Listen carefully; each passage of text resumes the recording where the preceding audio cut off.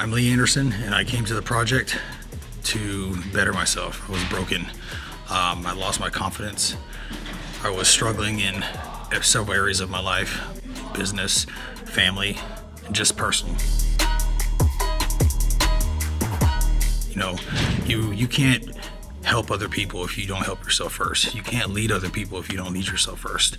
And I was broken. Coming here is something that absolutely changed my life, and I can't wait to apply what I've learned here into my personal life, into my business, and just be able to share this with my team, with my family, and give them the perspective, give them the ability to push past our mental limitations, which hold us back in so many different ways.